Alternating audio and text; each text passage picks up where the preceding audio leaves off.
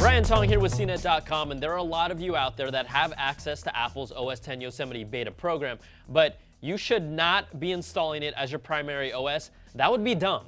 So I'm going to show you how to partition your hard drive, and it's pretty easy. All you have to do first is let's just jump into your Applications folder, then find the Utilities folder, open that, and the app you want to launch is Disk Utility.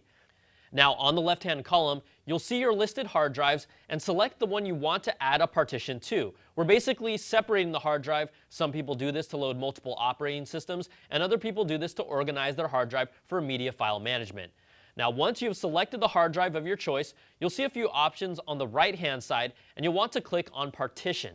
It will show you the current capacity of your hard drive, and if you look at the bottom corner, you'll see a plus button to add a partition. Click on that, and you'll now see two partitions, and you can slide this bar up and down to create the size of the partition you want based on how much hard drive space you still have available. OS X Yosemite takes about 15 to 20 gigs, so you want more than that. You'll also be able to name this new partition as well. When you're good to go, hit apply, and voila! Your hard drive will now be partitioned.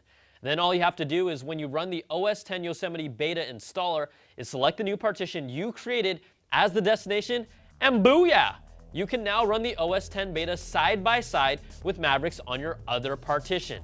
I'm Brian Tong for CNET.com, and there's your how-to for partitioning your hard drive on a Mac. Use it wisely.